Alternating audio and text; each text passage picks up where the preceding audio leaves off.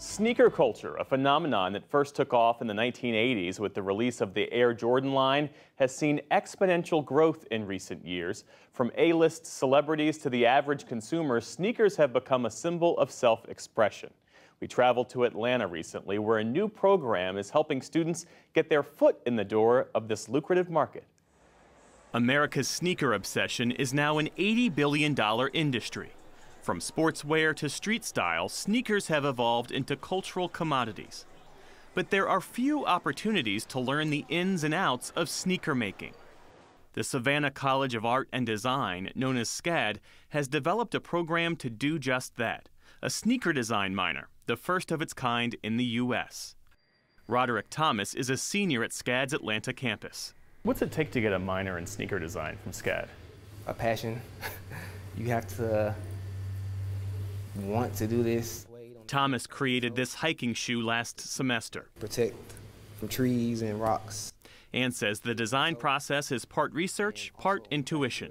It's like you kind of know, like when you get the shoe that you like, it's like, all right, this is the one right here. SCAD piloted the program last spring, offering courses on sketching, rendering, and even designing with virtual reality technology.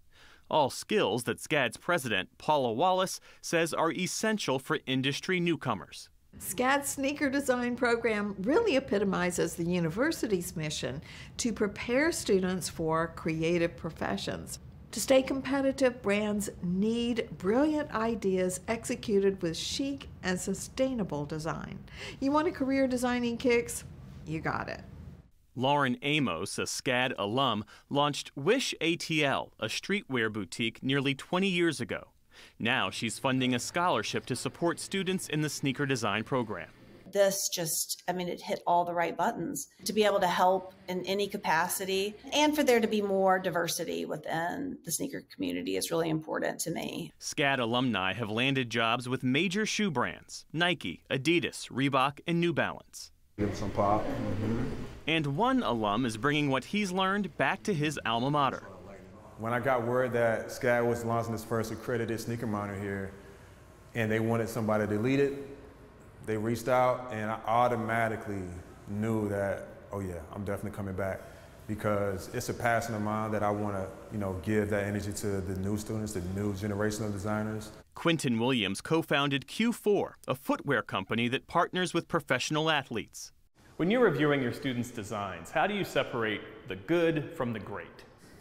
The easy answer to separate a good design from bad design is the reason why. Why did you design it that way? What was the reason? And if you don't have an answer, it's not good design. Good design has purpose. Good design has functionality, and it makes the user experience better. So that's what we try to preach here. I didn't think it was going to be like that. For students like Thomas, mastering the why in sneaker design is only part of the program's appeal. It's also the mentorship from successful designers like Williams he isn't sure he could find anywhere else. I didn't see a lot of people who look like me doing it. And I was like, okay, he's successful. He went to SCAD. I had to make it happen. SCAD hopes the program will create a pipeline for a new generation to continue making strides in an industry that isn't slowing down anytime soon.